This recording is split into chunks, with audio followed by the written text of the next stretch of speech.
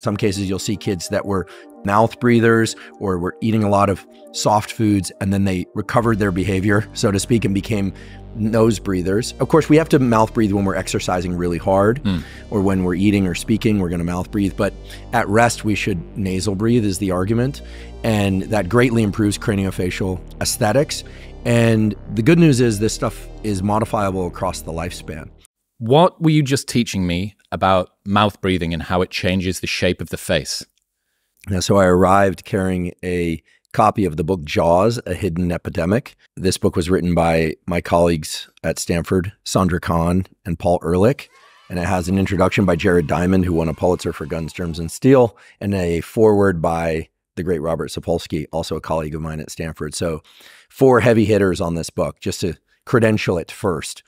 This book centers around a couple of core concepts, but the first being that people, and in particular children, who overuse mouth breathing as opposed to nasal breathing, have changes in the structure of the face that, well, to be quite direct, makes them far more unattractive than if they were to mouth breathe. It also discusses the chewing of foods as essential to mouth and face development. Sandra Kahn is an expert in craniofacial function and structure.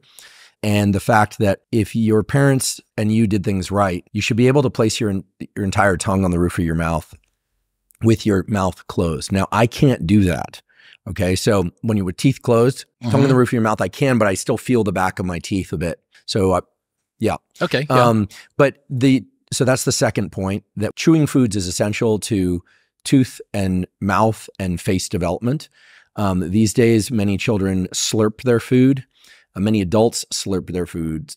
Many adults are eating like babies. And of course, babies, before they develop their mature teeth, and even before they get all of their teeth in, need to obviously breast milk and pudding-like foods. Okay, but so that's the second point. So nasal breathing, good. Mouth breathing, bad for craniofacial development. Chewing hard foods, chewing a lot on both sides of the mouth, great for craniofacial development, oral development, tooth development, and tooth health, which, by the way, are correlated with a number of other things like cardiovascular health and metabolic health. Very interesting links there. And then the third point is that the book argues that the entire field of orthodontia, things like braces, things like headgear, things like retainers, are the byproduct of poor breathing and, let's just say, overconsumption of soft foods in place of hard foods behavior. And so there's this guy who's from your side of the pond, Mew. I like him already. The Mew method of restoring normal craniofacial development. The book is chock-a-block full of impressive photos of before and afters. Impressive because in some cases you'll see kids that were mouth breathers or were eating a lot of soft foods, and then they recovered their behavior, so to speak, and became nose breathers. Of course, we have to mouth breathe when we're exercising really hard or when we're eating or speaking, we're going to mouth breathe. But at rest, we should nasal breathe is the argument. And that greatly improves craniofacial aesthetics. And the good news is this stuff is modifiable across the lifespan.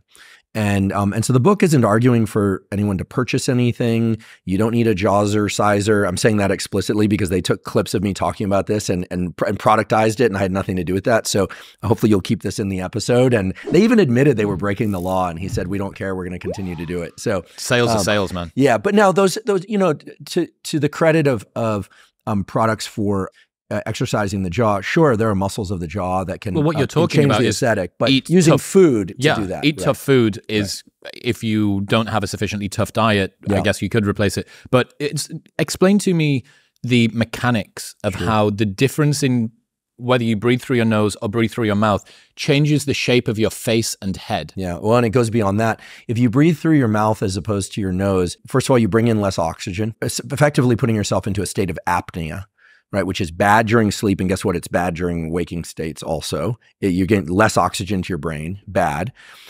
The sinuses, we hear my sinuses are clogged, or the sinuses, wish I had brought a skull with me, because one of the most impressive things about a skull, human skull being no exception, is that the sinuses are literally these little tubes or channels through which fluid and air can move.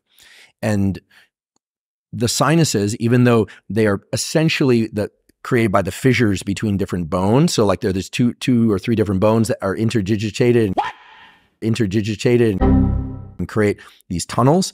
They're actually fairly plastic in the sense that they can be modified in terms of their shape. And so people will say, well, I have a deviated septum. Guess what? You should try and emphasize breathing through both nostrils in order to undeviate your septum. Now, if someone has a broken nose or something that's really structurally abnormal, they may need corrective surgery, but purely through deliberate nasal breathing. So it could be mouth taping at night, but also just deliberately nasal breathing during most of your cardiovascular training, unless you need to really, hit the gas, in which case you mouth breathe, is going to help dilate the sinuses and lead to better airflow, which makes nasal breathing easier. The other thing is that nasal breathing, we know, well, first of all, there's a nasal microbiome. There's also an oral microbiome, but the nasal microbiome is particularly well suited to scrub or capture and destroy viruses, bacteria, and even some fungal infections. So in other words, when you're breathing in through your mouth, you're more susceptible to infections. This is important heading into winter as well. So there are a number of, we could talk about this for hours, but the point is nasal breathe when you can. Kids especially, but adults as well, chewing foods that require, eating foods that require some chewing and really working at it and chewing away.